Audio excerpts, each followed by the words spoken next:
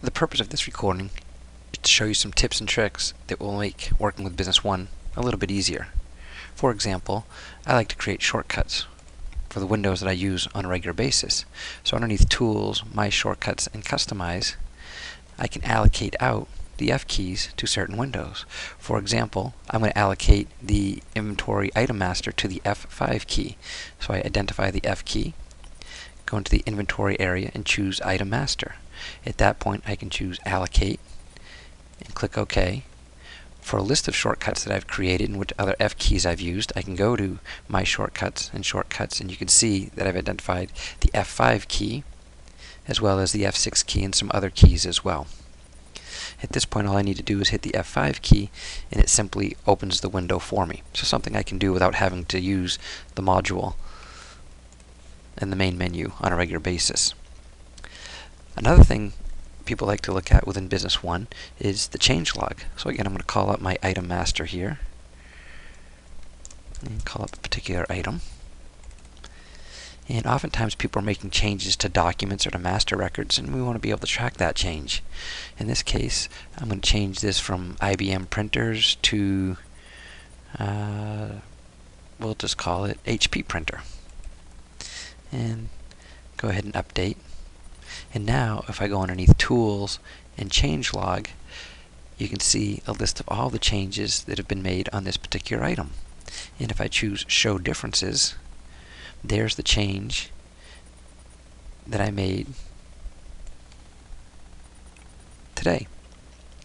Now, why are there all these other changes showing is because when I made that one change, it changed a number of other items that are tied to it.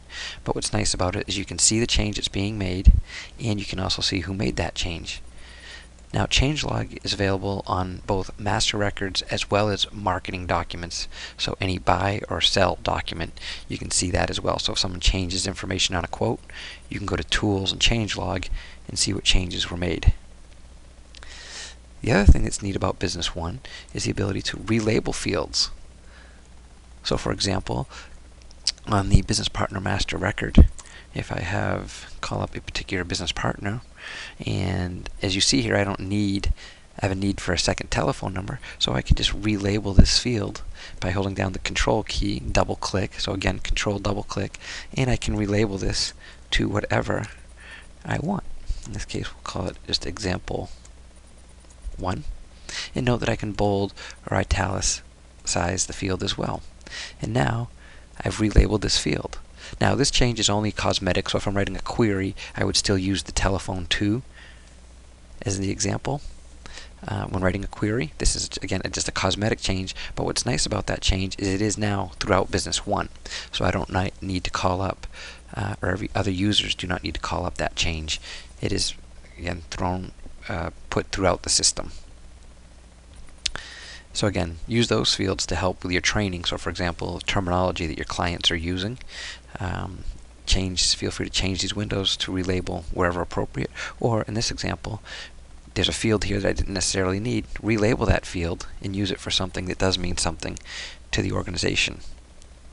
And then the last thing I want to show you is how you can identify what information is stored on what table. So in this example, again, if I call up the Business Partner Master Record, and I know that I'm going to write a query on this particular item, the hardest part about writing any query is knowing where that information is sitting.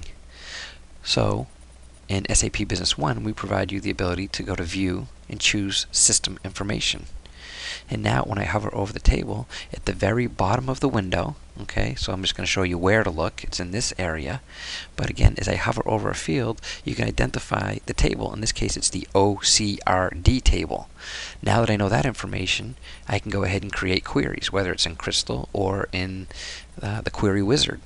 Now, to this point, there's actually another recording on how to write queries in Business One, so you may want to look at that one.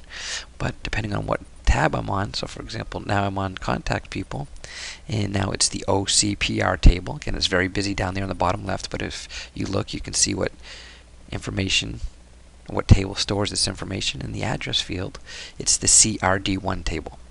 So that's a great tool on how to identify what information is sitting on what table, so when you go to write your queries, you can easily find it. So those were 4 simple tips on how you can make working with Business One a little bit easier. Thank you for attending the session.